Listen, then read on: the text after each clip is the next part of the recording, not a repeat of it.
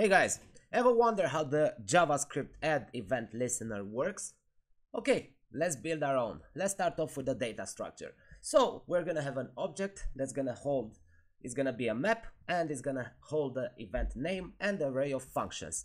Function 1, 2, 3, and so on. And the same with bar, it only has one function. Then we're gonna have three methods on it. The first one is gonna be the on method. So we're gonna pass it an event name. First, we verify if the event name exists. If it doesn't, then we instantiate it with an empty array, so then we could push the listener to it. The off method does pretty much the same thing, so we pass it an event name, and then we verify if it exists. If it does not, then we return this, and we will talk about why we are returning this. And if it does exist, then we're gonna remove the first instance of the listener, because we're using an array, we don't want to remove all of them. And then lastly, we're gonna have the emit function, which is going to be, again, the event name, and then we verify if it exists. If it does not, then we do an earlier return, and if it does exist, we're gonna use function prototype apply to call the function with the arguments that we passed previously. So what I've done here is I've just created a Next.js starter repo and nothing else to it. So I just use Tailwind and all the default values. Now let's start our local environment. I use port 3356, and inside our public folder, let's create a file called EventEmitter.js. And in here we can start going crazy with it. So let's first do a class EventEmitter, and this class will have constructors, and then we don't want to have any naming problems. For, let's say, if a person would pass an event called toString, this would interfere with the default method called toString from an object. So for this, we will use object.create null. This will create a truly empty object with no prototype. All right, now that we took care of this, let's start implementing our first method. So as discussed, we're gonna have the on method, and the on method is gonna take the event name and the listener.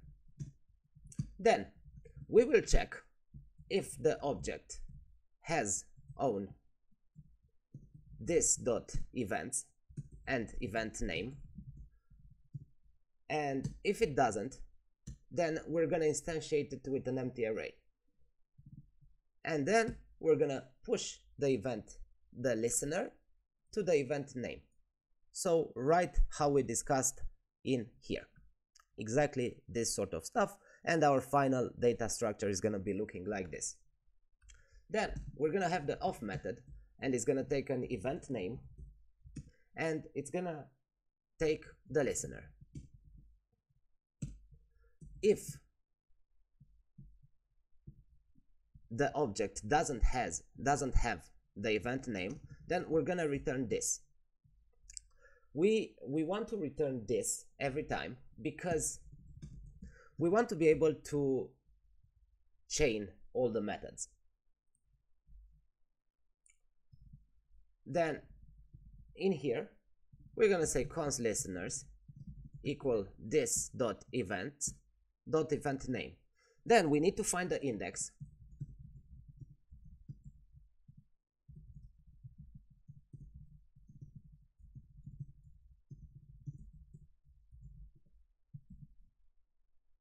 And then we need to check if the index is less than 0, then it means the listener has not been found, and then we can return this.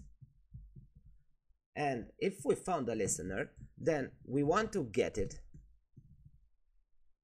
and we want to splice it. So basically we just want to remove that listener from the array of listeners of that event name. And then we want to do the same with emit. We're gonna give it an event name, and then we want to do the arguments. And then we're gonna do two checks here. We're gonna check if the object has on property, and this is correct, but we want to check if this dot events event name dot length is 0.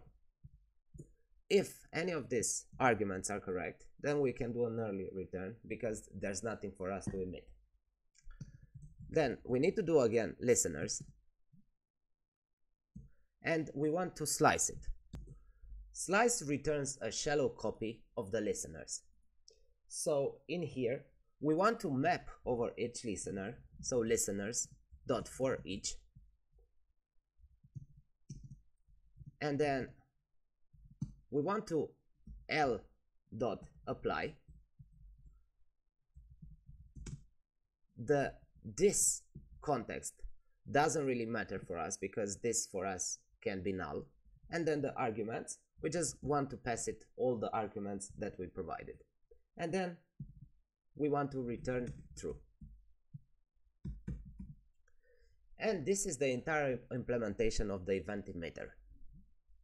Now let's actually to be able to use it in Next.js and to have autocomplete for it and everything, then we actually have to type it. So let's create here a globals.d.ts,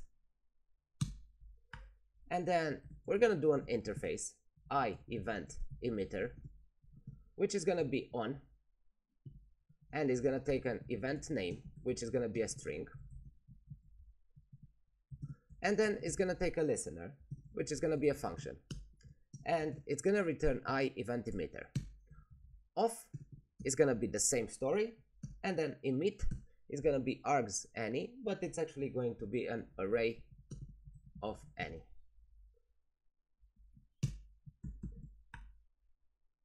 And then we want this EventEmitter to be able to have it on the window object so we can use it anywhere. So for this we're gonna do a declare var EventEmitter, and it's gonna be an EventEmitter.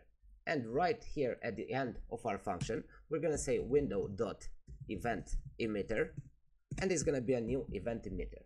And like this we have it globally available after we actually put it inside our document. So in pages, if we go to document.tsx, and then if we pop open this head tag, and then we can do a script, src is EventEmitter.js, and we need to defer it. And now we can do the following. Let's clean up everything that we have here up until this part, and let's create a button. Let's create a classic counter actually, yeah, and for this let's do a components and say counter.tsx tsrce, and then const count set count,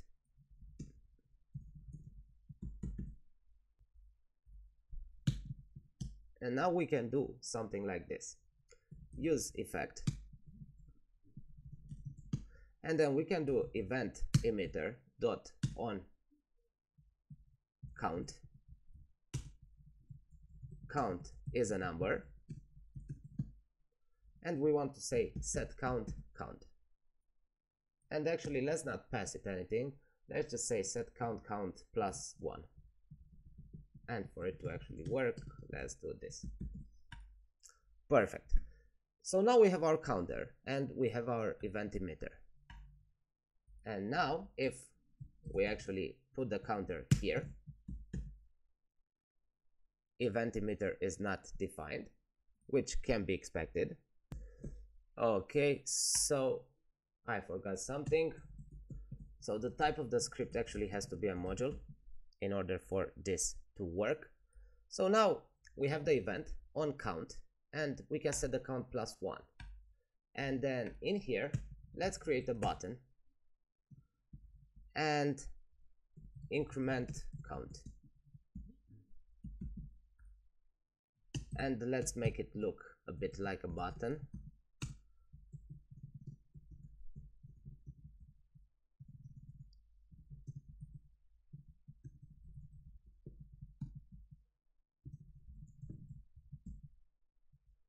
All right, and now on click of this button, we actually want to EventEmitter that emit count. And now we basically have an event emitter. We don't have to pass any props, we don't have to pass any state, and then we can increment the count from a totally different place. We could actually increment the count from a totally different environment if this event emitter is globally scoped here. We could actually increment the count